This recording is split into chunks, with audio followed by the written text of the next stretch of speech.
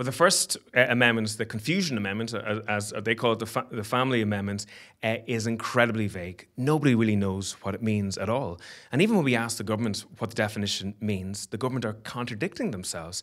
I asked Thomas Byrne, can a person be in a marriage with one person and a durable relationship with another person at the same time?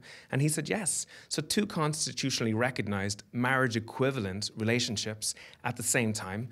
Where does succession and wills come into that? What's the story with social welfare and taxation? Even immigration and family law. It's incredible we're talking about, durable relationships maybe being on the basis of Christmas cards or wedding invitations. This is going to be a solicitor's paradise.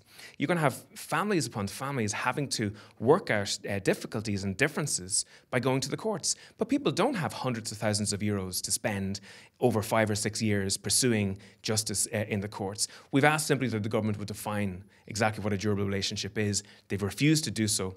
Up until now. This is wrong because democracy is about people deciding what they want to put into the constitution, not a judge. And in terms of the care element of the referendum, we heard Taoiseach Micheál Martin say yesterday that carers who are not female want recognition under the constitution. Do you think that it's necessary for a constitutional amendment to bring that into reality? Well, we would have liked to have seen the language updated. We would like to have seen maybe fathers included with mothers, to be honest. But I think it's incredible that on Sunday, all the TDs are going to have photographs of themselves with their mothers, saying how important mothers are, how special they were in their lives.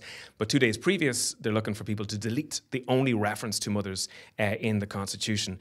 I think that the care amendment was actually designed by the Department of Finance because what it does is it insulates the government from any budgetary costs in terms of families looking for care. Care has never been as devalued at the moment. Childcare providers are closing on a weekly basis. Nursing homes are closing, every month. Children are being put into state care and going missing in unregulated providers at the moment. And yet this government have provided an amendment which locates care in the family, between family members, and insulates the government from their responsibility. This is a slap on the face to carers. Well, I'm very concerned about the holding of this referendum. I don't think it's necessary. Certainly in my own constituency, 2 counties, Laois and Offaly, nobody, not one person, has raised with me the need for this referendum. So I'm just wondering who's behind it. Have the NGOs got the ear of the Minister and Government, which we feel they may have? Who's behind this squandering of €20 million, which will see absolutely nothing in terms of rights? There's no rights for disabled people. There's no new rights for carers. And yet we're seeing 20 million lashed. I'm very concerned also about the fact that we're going to see a lot of confusion in terms of our legal system. We're going to see cases brought in terms of immigration law, in terms of tax law, pension law, family law. I feel that there's so many issues, and indeed if this referendum passes it will cause chaos, and that's why I have been very strongly advocating for a no vote with my colleague Mattie McGrath. And you've spoken about the lack of public demand for these changes. Do you think there's a decent level of public awareness as to what the public are actually being asked to vote on? I don't believe there's enough awareness. Now, in fairness, the No campaign, and I want to commend my colleagues in the No campaign, they've been very, very strong between us TDs and indeed our colleagues in the Seanad. We have raised it and we have certainly tried to create more awareness. But in terms of media, apart from yourselves, if we look at RTE, for instance, and other broadcasters, it hasn't been very clear. Perhaps were it not for Maria Steen and Michael McDowell making very good arguments on RTE, I don't believe people would have the awareness they have today, and certainly if it was left up to government, I think it would be misunderstood. I feel that they're sending the wrong message out to people. The whole issue about women in the home, it's a woman's wish, and it's she that should choose, and she alone, if she wishes to remain in the home or go out to work. But what this referendum will do, if passed, it will force women out.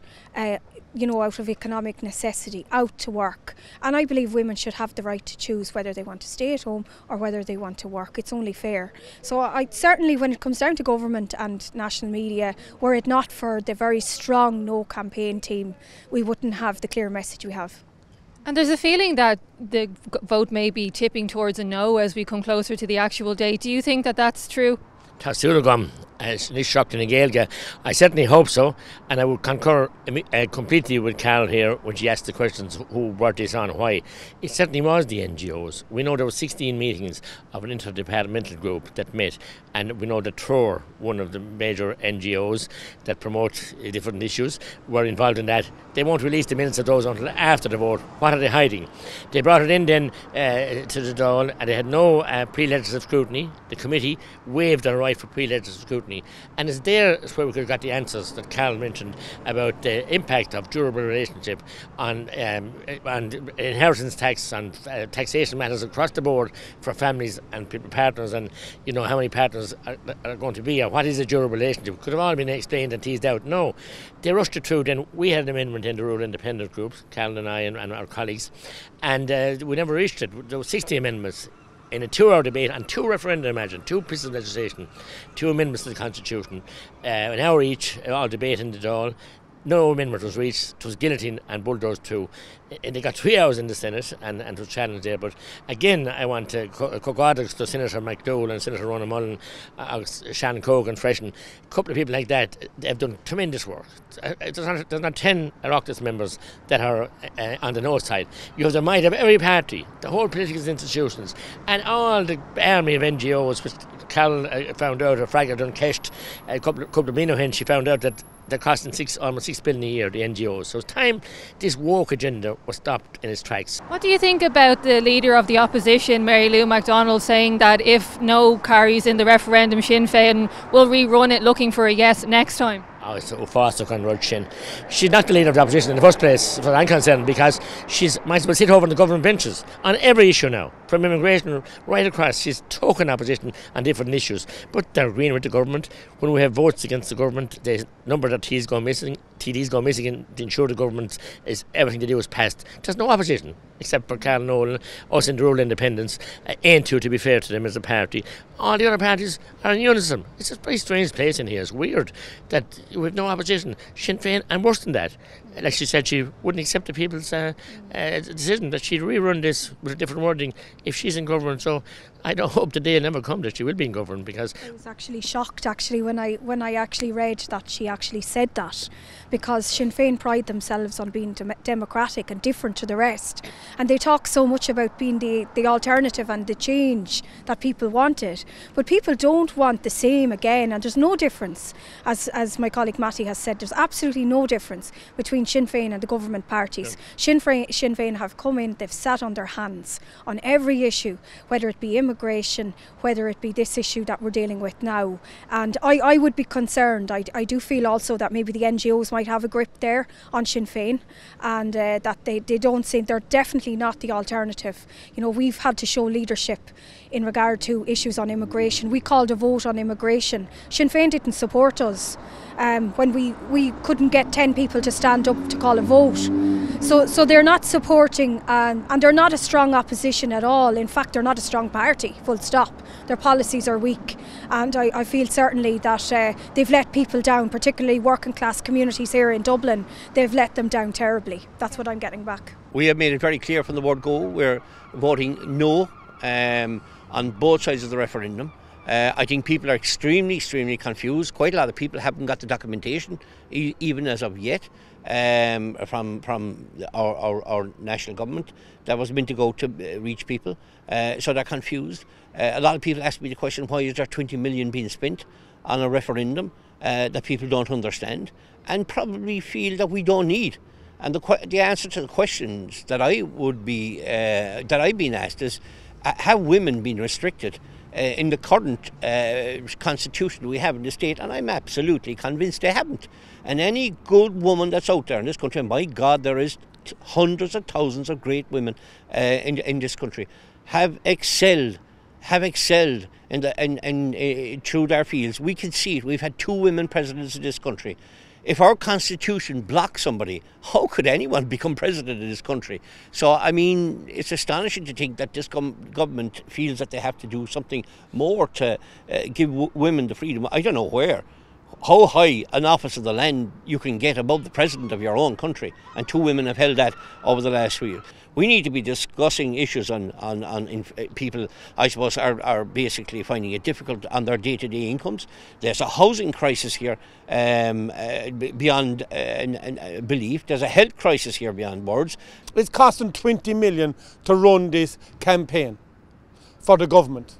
How far would 20 million go for people with disabilities? How far would it go to protect people, the most vulnerable in this country? If people looked at the media for the last week or 2, they will now see government officials coming out now saying they're going to vote no, because they now know that the independents got it right.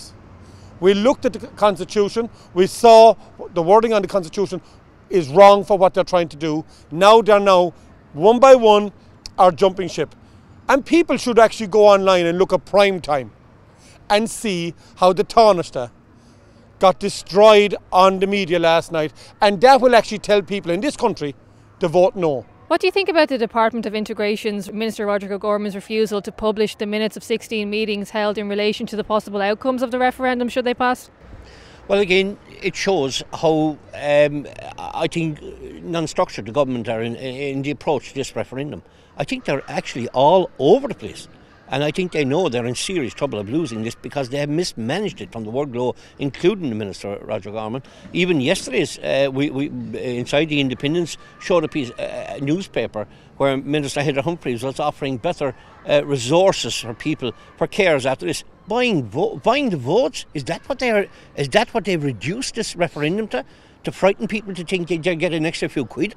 If they'd vote the right way, that's an astonishing abuse of power. Independent Ireland has always stood up to say we were going to say no until we see the proper legislation, if there was something there that would enhance and improve going forward. It's not there. So people in this country, after seeing different referendums go through, now really realise when they're being sold to pub, and now they're going back to the independents, which are the true voice of Ireland, and they're saying these people tell the truth, they're not afraid to stand up. Will we get it right all the time? No, we won't. Will we keep trying to better people's lives? Yes, we will.